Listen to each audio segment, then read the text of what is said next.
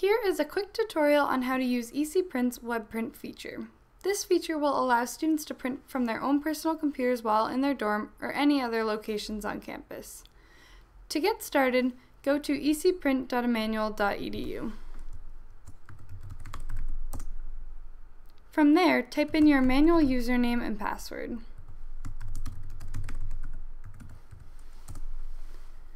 From the ECPrint homepage, look to the navigation options on the left and find the option labeled Web Print and select it.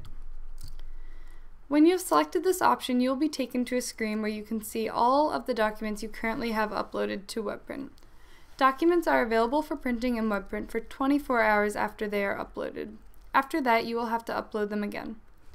To start uploading a document, select the Submit a Job link.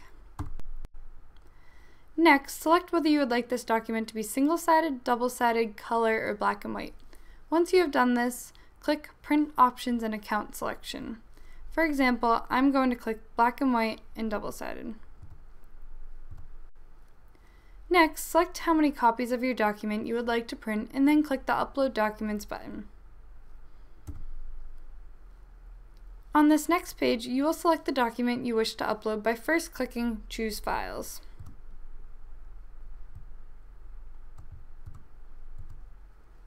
WebPrint accepts a variety of common document file formats including Microsoft Word, Microsoft Excel, Microsoft PowerPoint, Microsoft XPS, and PDF. Click the Upload and Complete button once you have selected a document. You can now print this document at any location on campus.